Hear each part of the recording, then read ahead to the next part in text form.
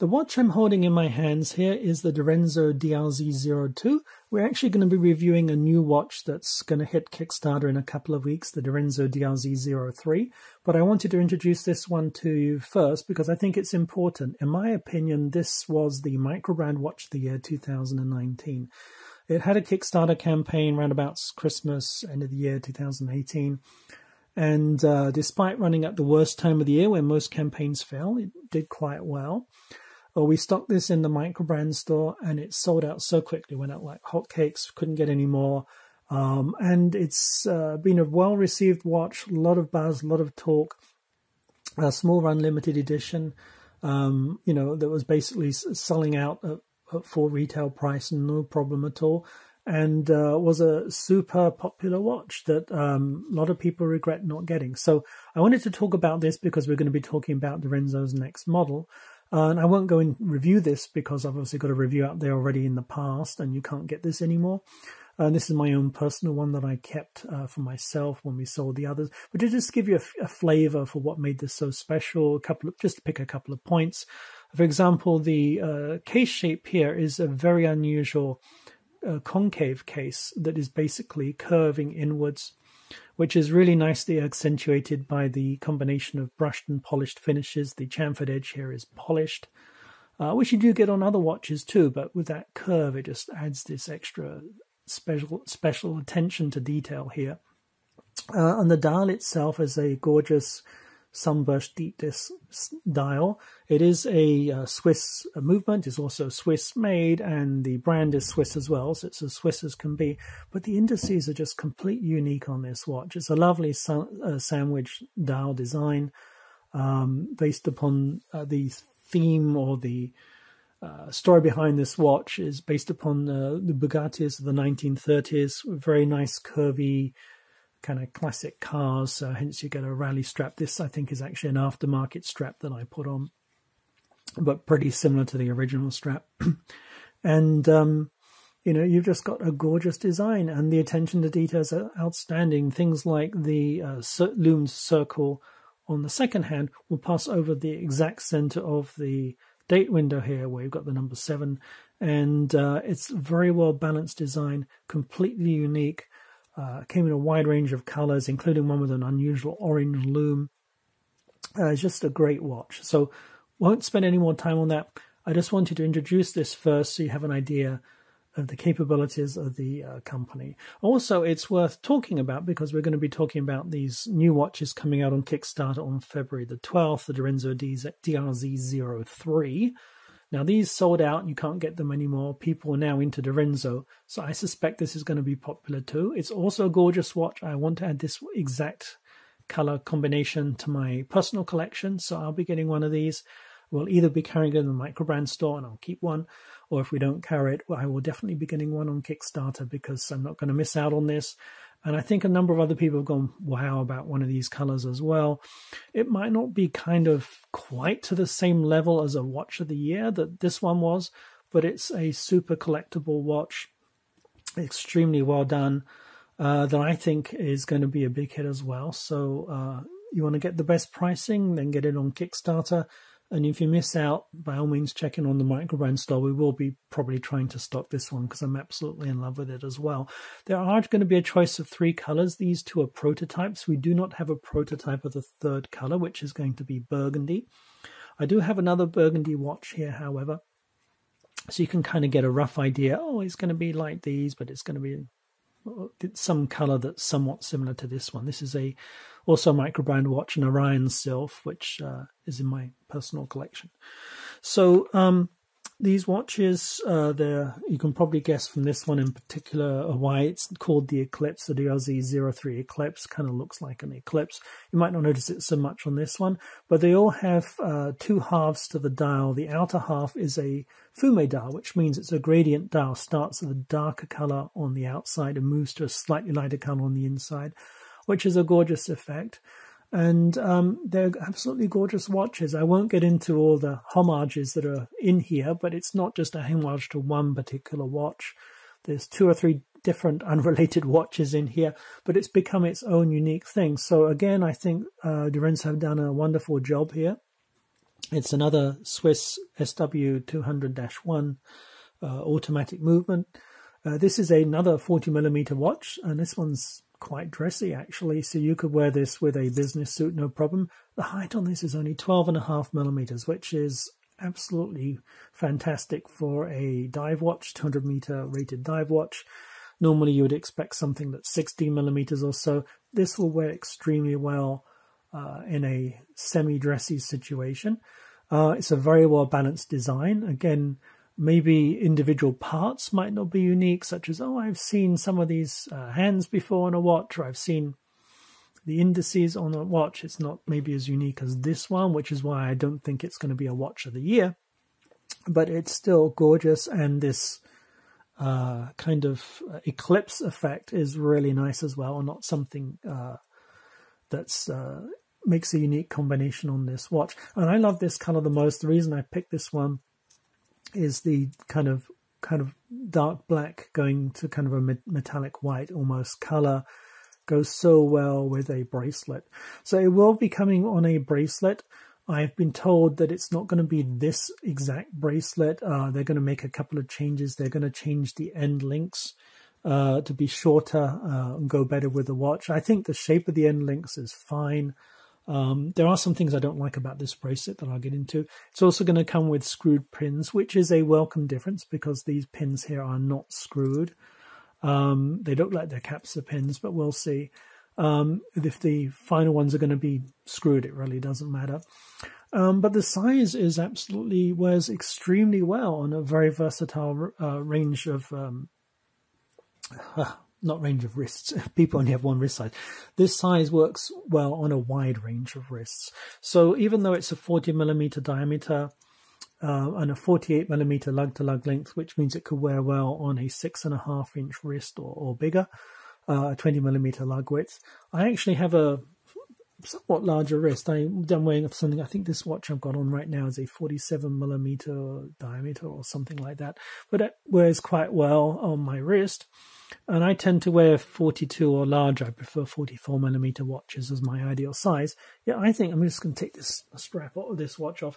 I think this one wears really well on my wrist. So it will work well on a medium wrist, a large wrist, and a small wrist. And there's not too many watches you can say that about. So I'm really happy with this. So this is on a 7.5-inch, 19cm wrist, and it's wearing really nicely. So let's talk about this bracelet a little bit more. It will be coming with a bracelet, and it will be coming with some they say Marine Nationale nylon strap, but I think it's going to be this style of strap because these are the ones we have in the sample. So let's talk about the bracelet. Obviously I didn't like the fact that these are not screwed links or easy push links, but if the final ones are going to be screwed, that's fine. What I don't like though is the buckle. I mean, it's a nice signed buckle, and that's laser etched, and a milled clasp, so that's fine. But it's supposed to come with a diver's extension, which means you can usually pull these out. And this is a pressed diver's extension, I guess, that doesn't work particularly well. You've got 4 micro adjustments, but you can't actually use this fourth one because this is too long and won't fit in here if you push everything along a little bit. So you actually only have 3 micro adjustments that are usable, which is a bit of a faux pas there. I guess the fourth one is just for looks or wasn't really well thought out perhaps. But when I hear a diver's extension, I guess I'm being a bit spoilt with some other watches. I expected something where I can have a ratcheting adjustment to make a change on the fly without having to use any tools. And this is literally just going to be a one size only pull out diver's extension that gives you an extra 1.5 inches or so. I guess, you know, it's a little bit disappointing to have it like that. But again, it's not a huge negative, but when we're in this kind of a price range, I'll talk about the prices in a second on these watches. I guess on the pre-order, $499, I guess that's not something too much to complain about. And the full retail price is $699, which I think these will still do extremely well at. But still, I'm a little bit disappointed with that clasp. The fact that you can't use that fourth hole, just why even have it? And I really would have liked to have seen a ratcheting diver's extension, either kind of a glide lock style, like on a Rolex, or a push button style where you can pull out into like 3 or 4 different stop positions. That would have been just perfect and made a much better watch. There are cheaper watches than this that have those features. So not a huge negative, because it's a very nice bracelet. The watch goes very well on a bracelet. And the clasp itself, apart from the diver's extension, is your typical safety clasp. Works quite well. Don't have any problem with it at all. So no issues with the watch bracelet otherwise, but I guess I'm just picking on that diver's extension, because when I read diver's extension I got all excited, and I'm not too impressed with that. So that's my first negative with the watch. I'll give you my second negative as well, which is a little bit unfair if you're looking at the watch standing on its own merits, but compared to the DRZ02, I'm a little bit disappointed with the case. It's a nice case. It's nicely balanced. You've got a combination of a polished chamfered edge and a nice brushed finish. But it's a little bit of a mundane case. Imagine if they'd have kept that concave shape to it, or carried that over from the last watch, or you did something a little bit different. I would have liked to have seen that. Again, this is not a negative for the watch. I quite like the case on this one. I'm just comparing it to its predecessor. So a couple of negatives there, not major negatives, either of them. Neither of those are showstoppers. Neither of those will put me off buying this watch. If this was the exact watch I would be getting, I'd be happy with it as a watch to add to my collection. But a couple of little niggles nevertheless. There are a few more niggles I do have, and it's really a strap issue more than anything. I'm looking forward to seeing the new bracelet. I've seen a picture of it, but I really don't want to talk about that because I don't know if that's the final version, but it's looking a little bit better than this one. And if it's going to have screwed links, that is awesome. So hopefully maybe we'll get lucky and get a better diver's extension on it too. So again, not too big an issue. And I also like this style of strap. If this is the style of strap it's coming with, it's kind of like a French-style NATO strap. You just hooks over, and it's elasticated nylon. So it actually could look pretty nice on a wrist, and these wear super comfortably, and you don't have to kind of keep folding back the end of the NATO strap. So, definitely something that a lot of people like. This is a new style NATO strap that's becoming more and more popular. So like the style of strap, no complaints there. What I don't like are the colors, I guess. So this black color is supposedly coming on this, which is a green strap, and it's nice to have a contrasting color. If everything is black, it kind of sometimes stops the dial from popping. But there's nothing to tie any part of this strap in with the watch. This yellow is a complete yellow color compared to the cream. It's not really even the same family. So I felt this didn't do too well. And if you were going to have a strap, this black one would go so much nicer. So even though maybe it doesn't make the dial pop quite so much, you've got a white rather than the cream, but at least the black ties in. So I wasn't too happy with this particular color strap. I don't think anybody else is complaining about it. Maybe this is me being nitpicky, but that was another negative.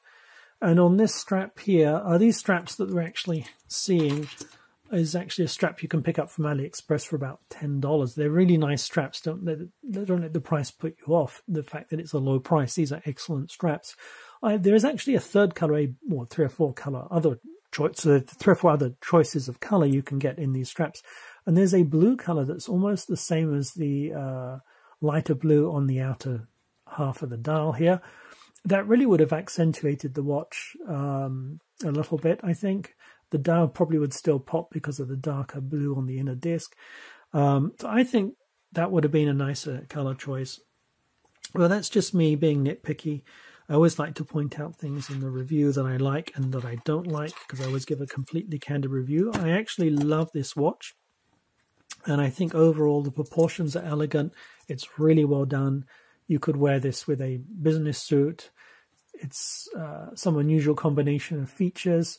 At the same time, definitely the straps have not kind of exciting me. So the bracelet, I've already talked about the color of these straps.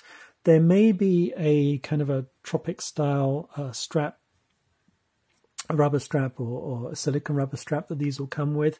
I was sent these to review, and basically, well, you know, not too impressed. This is a $5 strap. I see so many brands carry this. I've seen this at AliExpress, a number of other places. Looks decent enough, but it's a cheap strap. I would rather if it was me, pass on the rubber strap and maybe get a better diver's extension on the buckle here, put the money into that you would have spent on the strap, you know, $5 more, and then this could be a really gorgeous functional strap with a very nice diver's extension. Anyway, that's my take on it. These are great watches. These obviously are a little bit beaten up. They're review copies that have been to other people and are going to go elsewhere later on. They came in this beaten up wallet just to show you how badly the watches themselves are beaten up. But let's talk about the packaging. The fact that I was sent this tells me that they're going to use the same packaging that they did on the DRZ02. So I have a box here. Excuse this marking. This is just me labeling my own boxes. So the DRZ02 came with an instruction booklet and warranty, pretty much. So you've got an international warranty, limited edition, the serial number there, and also engraved on the back of the watch. And then obviously this one's in a little bit better condition than the beaten up one that I received. But you've got a very nice Direnzo logo here. It's actually a very nice travel wallet for watches. You can put a couple of watches in here, and a warranty, warranty card, spare links, whatever. A couple of watches and maybe a tool in the middle. It's kind of hard because it folds in the middle, but you can certainly use these two sides for it. So it's a nice travel roll leather, as you could tell by the one that's kind of a little bit beaten up. And this is my own personal one that I kept, so I guess I've had this for the better part of a year now. So it's keeping pretty well. So you'll get a travel roll and the bracelet and a NATO strap, and you may get a rubber strap as well, or a silicone rubber style strap. And this style of strap, it looks decent enough, but it's nothing special. Very soft, very comfortable, so very functional. Not very impressive buckle, very thin as well. I like other styles of dive strap, but then this watch is a very thin to wear watch, so maybe this was a good choice. I mean, just take my opinions as no more than that, an opinion. I love this watch. The screw down case back is also got the Direnzo logo on it. It's nicely done. It did need to have an exhibition window that helps keep it thin. You've got the serial number engraved on the back as well. So every watch is going to be a unique serial number. So I love the watch. Definitely one that will go in my collection one way or another, either if I back it on Kickstarter myself or if we end up stocking it in the store, which is actually my goal here. Great looking watch. That's my color choice. Love to hear what yours is. Love to hear what you think about it. If you have any questions, let me know.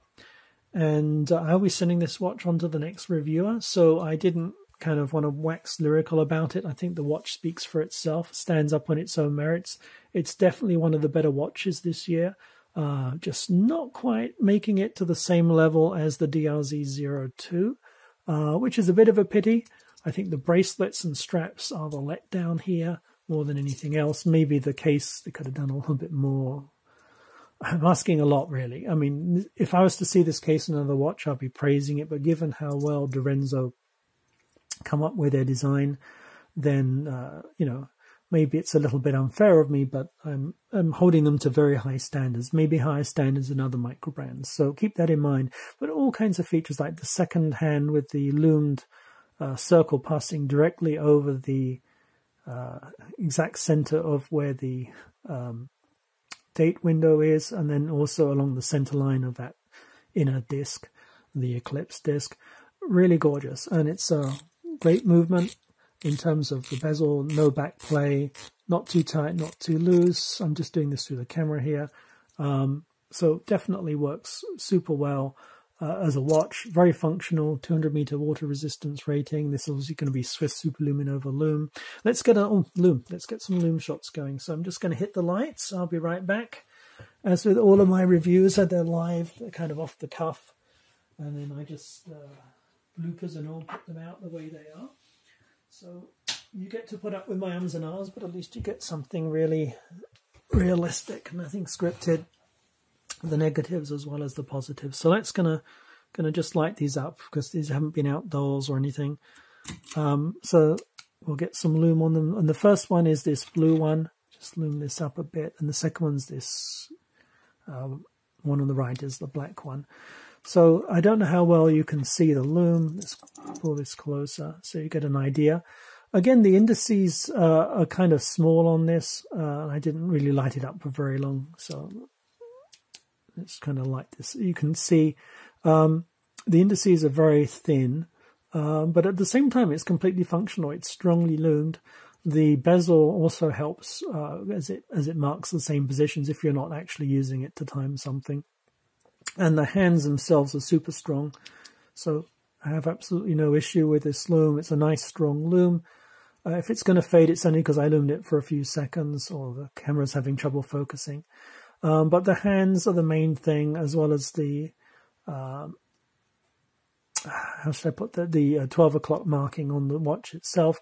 I would have expected a little bit, lume to last a little bit longer, but I'm only, to be fair, I'm only luming this for a few seconds. I didn't have it outdoors or lume it up for a minute or two. So let's just, I would have expected things to be a little bit stronger on the bezel, perhaps. Normally that bezel pip is the most important, so you've got a triangle there.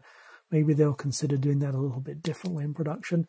But definitely the triangle stands out, but and the two triangles kind of align. That's kind of nice. So some thought has gone into this for sure, and this is a different color lume on this other watch. It's fading a bit here, but I only lumed it once. So I don't know how well you pick this up on here, but it's kind of a blue lume on the left and a green lume on the right. So this will be BGW9 for the blue watch, blue lume, very nice. And this will be C3, which is a stronger lume color on the black watch. Don't know what the burgundy is going to be, but we'll find out. So again, if you have any questions, do let me know. Just going to hit the lights, and thank you for watching. Take care.